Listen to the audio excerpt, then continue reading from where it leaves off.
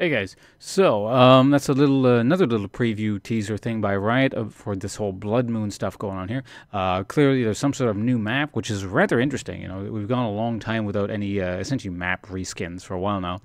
We just did the Winter one, and now we got a Blood Moon one. At least I'm assuming that's what's going on here. And on top of it, a number of skins.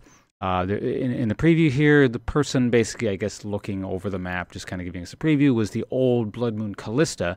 So that's the only reused skin here in this video. But aside from that, I believe what we have is Blood Moon. This is TF, I think.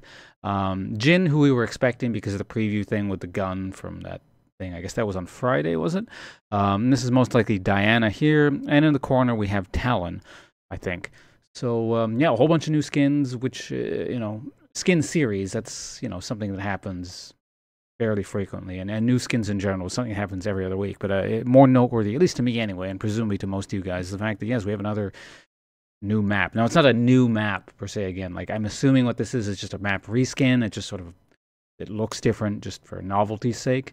But interesting stuff. I imagine this is probably going to go live.